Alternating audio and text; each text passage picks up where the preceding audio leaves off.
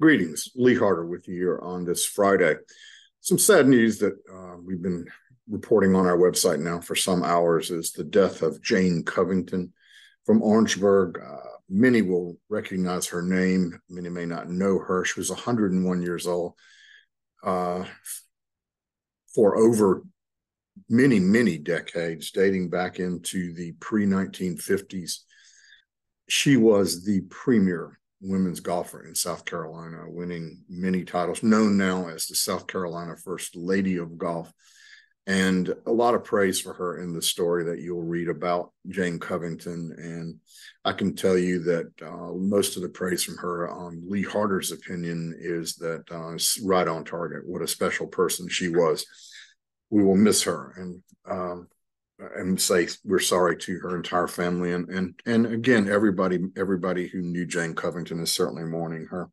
We will today have other stories at our website about a new restaurant in Utahville, boasting that it has Southern home cooking. I think you'll find that interesting. A lot of folks are on the website, a lot of folks looking at that story.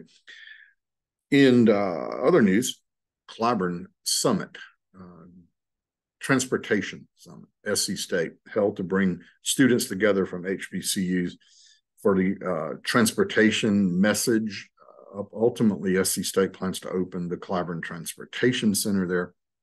But Congressman Clyburn was speaking and talking about transportation is the future.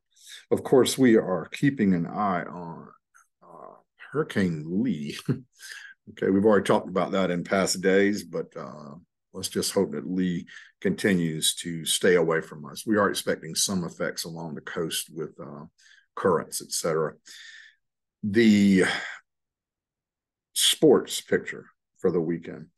Dabo Swinney, a story you'll read about, saying that last Monday's game against Duke represented painful lessons, no kidding, for Clemson, not used to being let's just say Clemson not used to a game like they had against Duke, and we'll be looking to turn that around this weekend.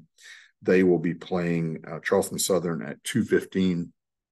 ACC Network, South Carolina trying to rebound also. Furman is playing at Carolina, 7:30, SEC Network Plus. And South Carolina State on the road at ACC member Georgia Tech. That game is at 1 p.m. and it is on ESPNU Plus. You'll have to do some cruising around on the different many outlets you get for getting your TV, but clearly in Orangeburg at the moment, the Spectrum and Disney feud has it such that SEC Network and other ESPN type channels are not being seen on the Spectrum network. So if you are trying to find it, good luck. That's what we'll say. Hopefully that'll be resolved, maybe even by this weekend, and we can pick back up on college football. Hope you have a great Friday and a great weekend. TND.com. Check us out.